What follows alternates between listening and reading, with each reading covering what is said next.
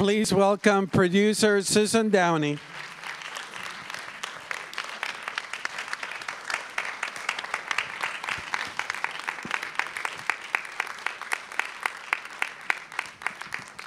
Hi, everyone. Thanks for coming on a Saturday morning. Well, thank you for being here, Susan. When I was watching the film, I was admiring the bravery of the Downey family, not just Robert Sr. and Jr. and your kids, but also yourself. Can you tell us about diving into a project like this and understanding that you guys were going to dive into some serious aspects of your personal life? Well, I think this was honestly more of a boiling the frogs scenario than diving into a deep end, you know, because we didn't really know what we were doing exactly. In so much as, like, we knew that there was going to be this thing that Robert wanted to do. You know, Chris Smith had come to us about doing something on Robert. Robert had no interest in doing something on himself, but very much was interested in doing something on his father with his father. And so we just started shooting stuff with them, and it became The Project. And then, as you saw, Senior had his version of The Project, and that went on for years. And then COVID hit, and we gave him cameras and did these interviews, and all, but we honestly didn't really know where we were going. And so you get to that point where Exton's going with Robert into the city to see Senior for the last time, and I had sort of done an interview around then for it, and we just kept kind of evolving it. And so I appreciate that in retrospect we look really brave, but at the time we were just going with the flow, and I had no idea if anyone outside our family was ever going to see it. When I saw the film at Telluride Film Festival, it felt to me that it was an incredible gift that Junior is doing to his dad. Was that part of the impetus, or the? Oh yeah. There was some drive that Robert had that he probably couldn't articulate, where he wanted to do this for his dad, I think, as much as for himself. Again, this is my observation of it. I think on the one hand, he loved that it really engaged Senior. You know, as the film shows you, their bond was always through movies.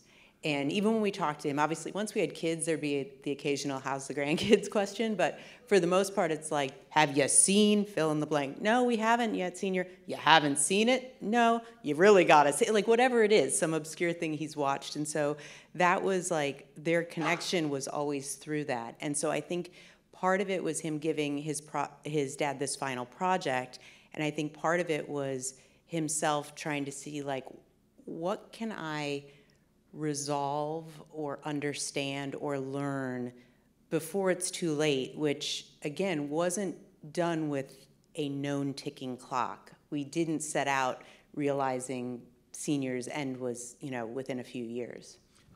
You mentioned that you had no idea where this film would go the moment that you guys started. Yeah. At what point did you guys understand that you had a film and the direction of where it was going to go? That's a good question. A couple years in, we had a cut of the movie, and we did what I kind of called a proof of concept screening just for us, right? And I was like going in a little like skeptical, like, oh my God, is there any reason this needs to exist? Is this just something that we'll like because we're the family? Will it work for people who don't even know Senior? And at that time, it obviously had nothing with his decline, okay, because that hadn't happened yet, and or at least his steep decline. And I remember watching that and coming out and going, wow, this is a pretty inspirational portrait of an artist, somebody who thinks outside the box. And obviously I come from making like the big Hollywood movies, and I was like very much inspired by just even that portion of it. And then I think, once COVID hit and Robert and Senior were doing these series of conversations, we were sort of lacing those in, not sure again how that was going to work. But to answer the question, I think that Honestly, until Chris Smith really put it together after Senior passed, and we saw how this could work, because there's so many levels playing. Correct, you know, yeah. and you're like, wow, can we get all those levels to work? I think it was really that deep into it that we felt we had something that we could share with the world. You speak about the different levels, and yes, it's like multi-level. Yeah. You have a father-son bonding that is so inspirational. Then you have somebody battling with Parkinson's. Then on top of that, you have, celebrating a rebel in independent cinema that changed the way we and inspired other independent filmmakers like Paul Thomas Anderson. There is so many themes going into it. Did you understand that there were all those different levels? Yes and no. I saw that we had because the other level that you missed was that Senior doing his own movie, which is a level two. Him ultimately doing what we come to realize is his final project. And so what I saw going in was I saw Robert wanting to do a like an investigation, a documentary about his father. So that's one level I saw. I saw Senior very obsessed and wanting to do whatever his project was. But jumping back, Chris Smith and I are like, this is really about fathers and sons, and this is about kind of art and life. And so I saw those three levels pretty early on, but I think they became more nuanced as we got the footage and put it together. And ultimately, you get this heartfelt meditation on life itself that is so... That's the one I didn't expect. I mean, honestly, because again, we didn't set out like, oh, he's been told he has, 3 years to live, let's get going. Like, it was nothing like that. And with Parkinson's, as you know, and I experienced it with my father, there isn't an exact timeline. People can live with it for, decades, or it can hit and kind of take a steep decline. And I think with COVID, Senior wasn't as, my dad, well, my mom was militant about getting my dad up and moving every day. And that's a huge thing with Parkinson's. And I think with COVID, Senior was in his apartment a lot and ultimately in his bed a lot. And that just makes the decline incredibly steep. So I think that, it's, again, we didn't know that part until much, much later. And so the meditation on life didn't come until we were able to put it all together. Mm-hmm. So did you, like I'm thinking about the last moment where Robert talks to us, Junior, about, the meditation, I mean, the juxtaposition of art and life. And had you guys already understood by that point that it was a meditation on life? And that's why that scene was all about? Or you guys were still trying to figure things out? Are you talking about when he's in the hanging chair under the tree? Yeah. I mean, clearly he was onto something. I think that I think he was still trying to put it all together. I think he was still trying to figure out and sort of say, I don't know, what is this? Is it this? Is it that? Because again, it's so many things. I think that there's, in our society, we don't really face death.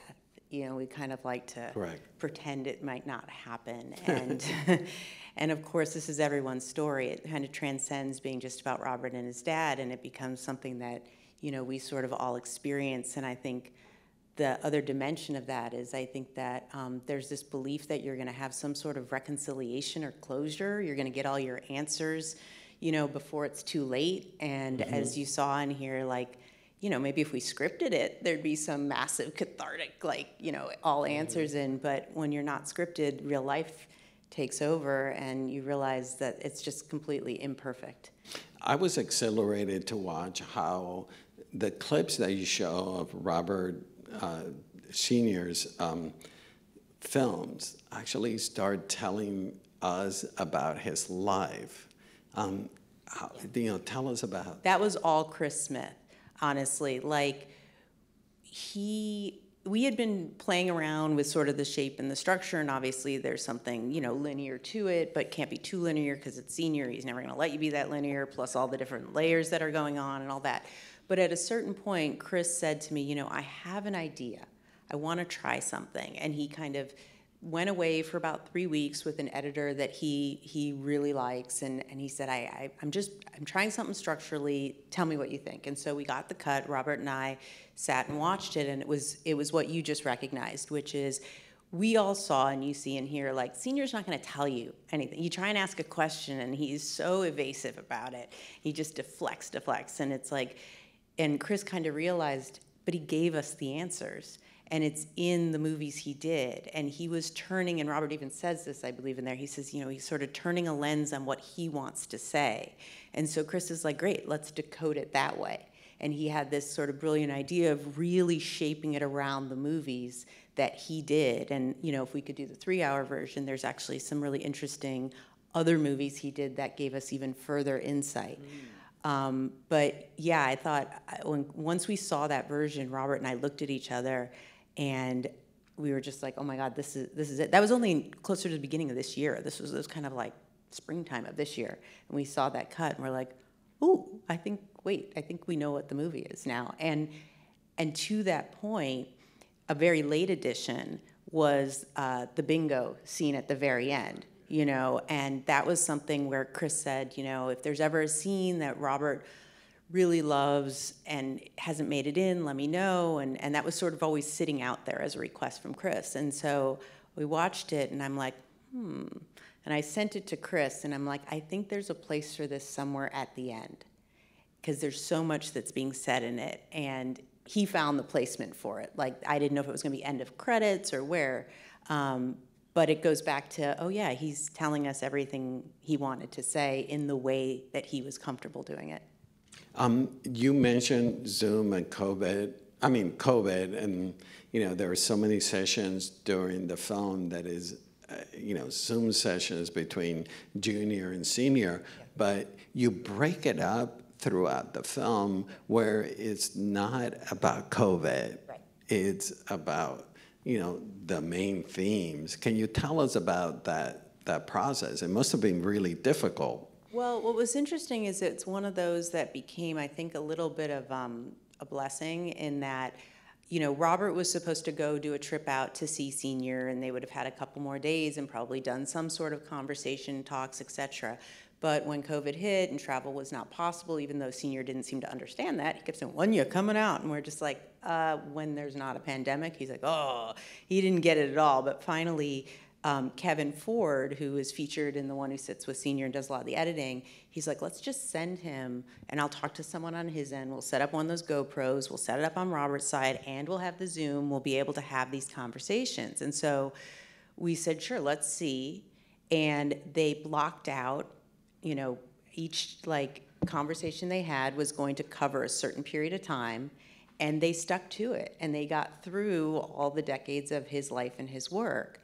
And, you know, I thought to myself, like, how fortunate is that to have, you know, the opportunity, the means, and the excuse of making a doc to have those conversations with somebody who's so important to you in your life. Like, I didn't have those with my dad. I had a great relationship with him, but I didn't have those conversations because that would have been, again, back to my earlier point, acknowledging like his time was limited.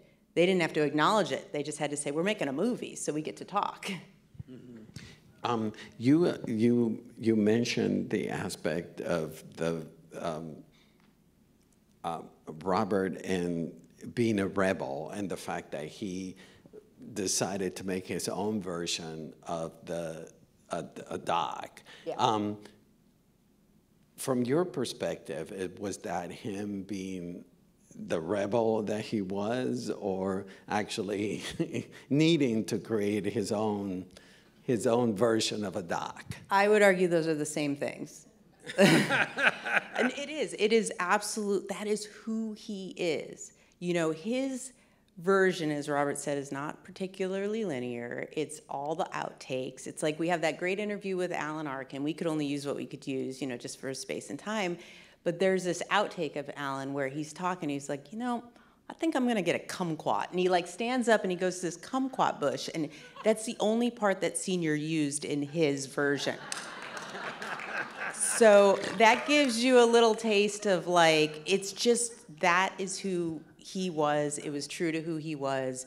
And it was his way, whether he's aware of it or not, and again, my take on it, but it was his way of participating and speaking to us, to Robert, was through film and doing his version. So it was his coping mechanism for his ability to do it. So I think it's the same thing. But did he see the stuff that Chris was doing with you guys and understood ultimately the things that you guys were doing on the sidelines? Yeah, he had very little interest in it, and was far more interested in what he was doing. He would often tell Kevin that, you know, ours is the real project. You know, this is like, I don't know what they're doing over there, but this is the real movie.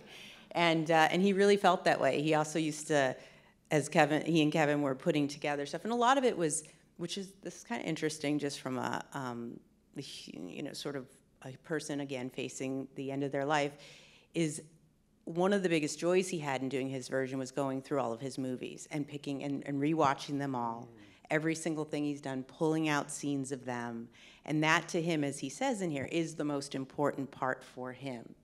And that was something that he really enjoyed. And at one point, I know he and Kevin were working on it, and he sort of leaned over to Kevin, and he's like, now this is the part where they're gonna walk out. Like, I mean, that's what he was trying to do. He wanted to provoke an audience. He was looking for the wackiest way to get people to respond.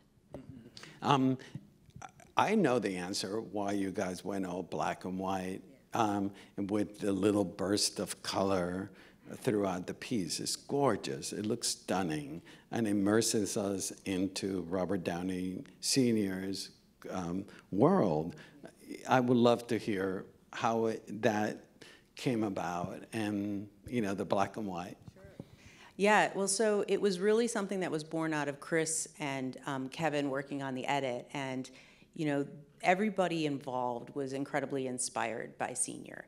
And the fact that he really just created his own vision for things. He wasn't interested in structurally what people normally do, or frankly what people normally do with any part of filmmaking. And at one point they were in the edit and they just kind of flipped the switch to black and white. And they were like, this feels right. This feels like an appropriate kind of ode to his work. And then from that point on, we shot it with that in mind, and knowing that the only things in color we were going to do were things that were Senior's movies. In fact, there was one point where we had shot some like 8mm stuff that were establishing shots, like of the windmill house. We shot it both ways, obviously, because the regular is in there now. And we put those pops of color and it didn't seem right. And so we decided to keep everything black and white, really as a tribute to Senior. And it was something that, again, was a choice that Chris made along with Kevin, and we all just signed on to and said, let's go for it. There's a mystery to his films that I love. And I mentioned to you that Robert Sr. and I had interactions, and me being a film geek, loving to deconstruct things, he would never fess up and never talk about his films and explanations. From your vantage point, you know, tell us for you as a producer, how that dynamic was for you. Well, same experience you had. You know, you try and talk to him and dig deeper, and you know, he sort of takes a moment and he muses at whatever you've worked very hard to determine. You know, I'm a student of film. I love, like, you pulling things apart and ascribing meaning to things and all of that. And, you know, he would always feign kind of like exhaustion, disgust that anyone would try and do that to his movies. But I mean, he's a wickedly smart guy, and he knew exactly what he was doing. But I don't think he was putting anyone on. I think that truly, I don't even know that he understood. But then again, who knows? Like those early interviews, the Dick Cavett one, like he clearly knew he was trying to say a little bit more. And So that is, I think, one of the beautiful mysteries that can remain a mystery, or people can determine on their own how intentional things were, how sub-intentional things were. I just think he was a true, true artist, which is the thing that I came to respect in making this, because prior to that, he was just like Robert's dad who made these weird films. And, you know, when you would walk around the city with him, he'd be like, would you look at those guys? And he'd be like commenting on everyone, and you're just like, oh my God, like someone's gonna hear this and take it wrong. And so it wasn't until we got to do this deep dive that I came to respect him even more as an artist. I don't know if that's a good thing to admit or not, but I appreciate that it happened. And I'm just curious, the fact that you produced this and somewhat of a mastermind for it all, but at the same time, you're the wife, and also you're the in-law, and the mother to the children as well who are involved in the film. How did you cope with it all, manage it all? Well, during production, I was just supportive of everything. I was just kind of like, what do they want to do? How can I help it get done? You know, just Exton was going to the city with Dad. Please try and sleep, try and not eat too much junk. Like, you know, just kind of being, Mom, what do we need to do from a logistical standpoint? Let's just get all the footage. Like that was the intention, because we also weren't at the time working with anyone. Like we were just, it was us. It was Kevin and Emily, who's one of the other producers, and then Chris Smith and his partner, this gal Ryan, and it was just these three couples making it. So we didn't have to answer to anyone, so I knew, like, let's capture footage. We control it, so I wasn't worried about anything, you know? Mm-hmm. In fact, I didn't even know they interviewed Exton, that beautiful interview they do in New York when he talks about why he came and wants to see his grandfather. So the real part in terms of putting on the producer hat or the storyteller hat or any of those things came in post. And basically, Chris Smith and I just kind of like locked arms, and like I let him lead the way but supported what he wanted to do. And one of the rules Robert had early on was, I want to keep it small. Like I said, it was just sort of these three couples, but everything's, you know, nothing's off limits. And so what we were doing was just trying to find the emotional journey for this, mm-hmm. and following the emotional story. And there's beautiful sequences and information on the cutting room floor about Senior's mother, about other inspirations for him, about, like I said before, other movies he'd done and what we interpreted those to say about him. But we really locked into the emotional journey, and that as a producer, as a storyteller, whether you're doing a narrative or you're doing a doc, is the key thing. And if you can find it, and we had obviously two amazing leads in ours, which also makes things easy, and we had a beginning, middle, and end, you know, it makes the job easier. And I didn't feel overly protective of anyone, because it was so clear that this was Senior's absolute wish to see this through. So it never felt there was a compromise there. And as far as Exton's involvement, he so wanted to be a part of it that, again, I wasn't too worried. I mean, honestly, I was more worried at the ridiculous hats Robert wore throughout this, and how much he was like chowing on his Nicorette gum the whole time. Like in the edit, that to me was like, how much do I protect this guy? You know, than any of the storytelling. The sucker punch in the film is the last moment of Senior and Junior and your son, and it's gut-wrenching, and it is so raw. What was it like for you to see that footage? Well, I lost it. I was crying, you know, like I think it was, but I thought it was so beautiful. It's stunning. You know, him surrounded by all the like baseball paraphernalia, just like you'd want someone to be, and the fact that, you know, Exton was very aware of what was going on. You know, early on there was a cut that I think Chris had showed to a friend, and his friend said, do you have any footage, any interview footage of asking Exton, you know, him asking like, how's Grandpa doing, or what's going on, like when they're in New York? And I was like, that's the dumbest note I've ever heard, because it couldn't be clearer that he knew exactly what was happening and exactly what the scenario was by which they were visiting him. And I think there was such a beauty to this sort of 3-generation of Downeys being able to have that incredible moment. And so when I saw it, I was joyful that it happened, and I was, really torn up. I mean, it's a hard, that whole we'll call it last act, is really hard to watch, but it's also really life-affirming at the same time. It's not a downer. And then we had a cut where we did end, after the memorial, after Robert saying, I loved him for what he did, I loved him for what he didn't do, which I just love that statement. And then it went up to the tree, and we were out and into the credits. And that's when we put the bingo thing in. We realized, no, with senior, you got to end with a laugh. Correct. You got to, not just a laugh, but like a profound laugh, like whatever that means, And it was like the perfect balance to take, whatever we were just feeling in that last section, and with that hug and all that, and feel like okay walking out of the theater. I told you that I saw it in Telluride, and I was so blown away. Going in, I was going like, okay, this is going to speak to me, because my dad died of Parkinson's, and we have, I connect to and I knew Robert Sr., and I'm a cinephile, but I was blown away when the first screening, that it was striking a chord with everybody. There is such specificity about the work that you did, but it has this amazing universality, speaks to everybody in some way or another. Did you understand that when you were making the film, or even after you finished it?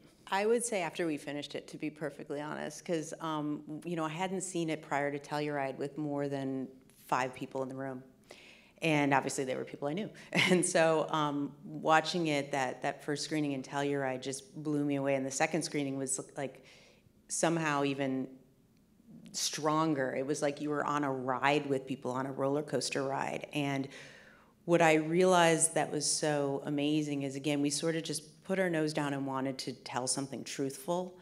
And when you do that, there wasn't, there was no ego involved, and there was no set agenda involved, other than to try and explore the relationship and allow these 2 men in this period of time to do what they thought they were doing. And I think that the thing that's really been incredible is, maybe people leave this and be like, I gotta watch some of Senior's movies, and that's great, and that certainly is a thing that we would have wanted to accomplish, but the beauty of it is the conversations you have afterwards. And the fact that it immediately takes down that wall, because you're like, you have people coming up after and saying, like you did to me, like, I lost my father from Parkinson's. Or you have somebody saying, I had, kind of bohemian parents that were a little wacky, and I really understand. You immediately jump into these personal conversations, because it is everybody's story. Parents die, it's what happens. Families are complicated. People, past generations make bad choices based on what's happening in the world at that time. And I think that the fact that we were able to have something that resonated for people at that level was not something I expected. I feel foolish to not have expected it, but I really didn't until that first screening, and then it's been consistent at each. I mean, I can ask this audience, like, did you guys connect to this beyond just the Robert and Senior part of it? Yeah. So it's been incredible. Well, thank you for the bravery that the family undertook to make this film, and thank you for being here today, Susan. It's a powerful, powerful film. Thank you for having me, and thanks everyone for coming out.